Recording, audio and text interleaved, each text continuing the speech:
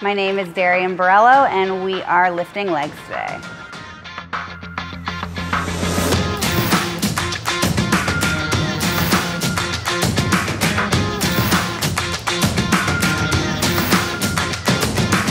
Today's workout will be fueled by total war, grunt, and mob.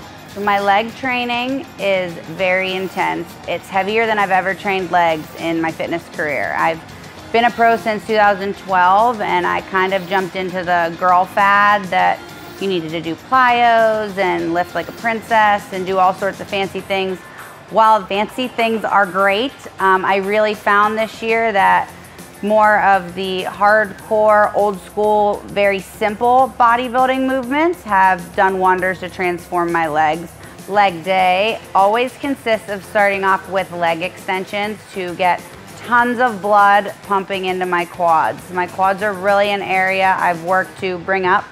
My husband Aaron designs my leg workouts. They're half torture, but they've really improved the whole look of my legs. So after I do a couple sets of leg extensions, I usually move into more of a compound movement that hits all parts of my legs. I tend to go very heavy when I do that movement to push, again, as much blood into the muscle as possible so we can really break down those fibers to get the muscles to grow. Then I usually follow 2 to 3 different, more isometric movements to work smaller muscle groups within the leg. So directly hit the hamstring, directly hit the quad, isolate the glute, something like that.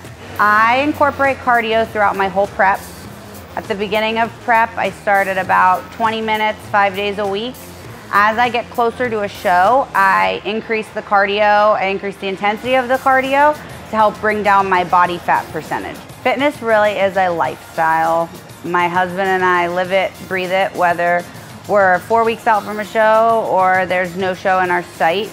We believe that it's important to not only look like we are fit and in shape, but to be healthy and in shape, purely for longevity, for activity, for heart health, muscle health. For women, it is so great to lift heavy to make sure you don't end up with osteoporosis.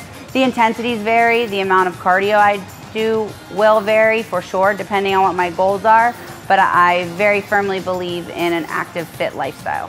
When I started prepping for this competition, I believe in slow, incremental changes over longer periods of time to get good, consistent results. We evaluate my body, we evaluate my progress, we decide what we think the best course of action is to get a step closer to the goal. Sometimes it's adding cardio, sometimes it's cutting out some carbs, sometimes it's a carb cycle.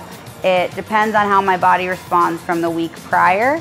And the biggest thing I've learned in this journey through fitness is your body's always changing. What works one year might not work the next year. What works terribly for you one year might give great results the next. Your body is really just one big puzzle, and it's always changing, and it's important to be flexible enough to vary what you've done in the past to see different results. My name is Darrian Borello. I invite you to join me on my journey to 2018 Fitness Olympia.